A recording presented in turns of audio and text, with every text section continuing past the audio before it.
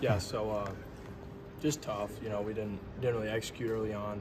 Had a better opportunity than we had the opportunity. We just didn't execute, and I'll take the blame for that one. Going in next week, where instead of starting, you'll be coming off the bench, or you will be starting. How do you change your mindset when you do this week? You start. I don't change it at all. Actually, I'll just go into it.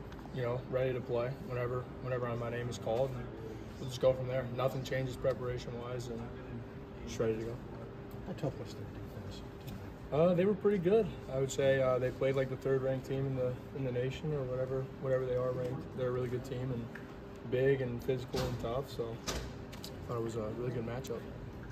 It seemed like you guys tried to open up the pass game a little bit more in the second half. Did you kind of like that a little bit more when there's a little more drop back, let you throw over the middle, try and push it down? Yeah, I like that a little bit more. Obviously, me being a quarterback, I like to throw the football a little bit. So, yeah, felt good. Felt like we started to move the ball a little bit late, but like I said, we just got to start off earlier, and we can't rely on coming back whenever we're down that much late. You mentioned moving it more late. What, in your eyes, what do you feel like changed for you after you had about a 2.5 quarter kind of stint in between outing one, outing two for you today? Yeah, I really felt like I was seeing it pretty well the whole time.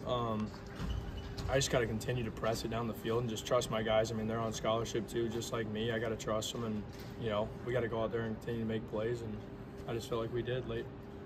We heard about your relationship with David. Yep. How would you kind of summarize that from where you're at?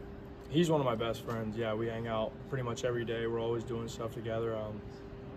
He's my guy, so I'm rooting for him when he's out there. He's rooting for me whenever I'm out there. So it's no bad blood. So whatever happens, we know whatever's best for the team. We want to happen. Is it tough splitting time mindset-wise? David said it was kind of hard, just getting used to, you don't know when you're going to go in, you don't know when you're going to come out. Yeah, absolutely.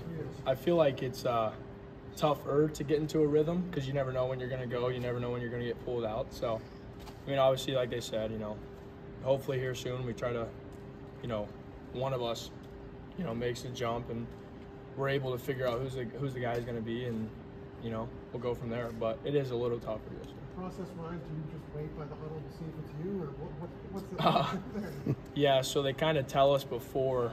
So like, say we're sitting on the sideline, hey, Sorsby, hey, Taven, you're going in.